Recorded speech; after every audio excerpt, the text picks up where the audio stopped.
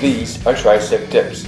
Sit in a chair or on a couch and place your hands in the middle of it. Your feet should be on the floor. Scoot your body forward with your arms extended. Slowly lower your body down by bending your elbows. Keep your back straight. Go down to your elbows at 90 degrees. Push yourself back up and repeat. Do 3 sets of up to 10 repetitions. Rest 1 minute between sets. This is the high plank.